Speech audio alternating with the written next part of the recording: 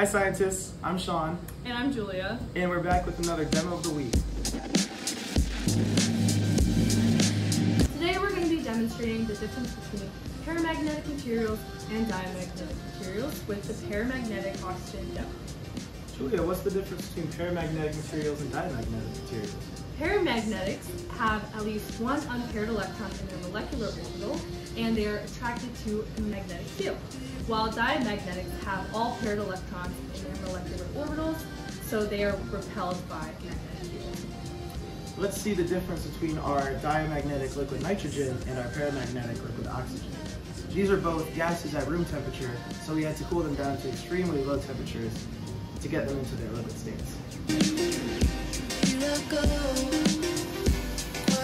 As you can see, the liquid nitrogen flows over the magnet and evaporates.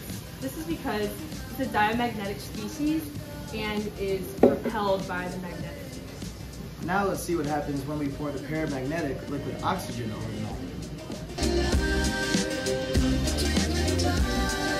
Now as you can see, the magnet is actually attracting the paramagnetic oxygen. This is because paramagnetic materials are attracted to magnets and they induce an attractive dipole force.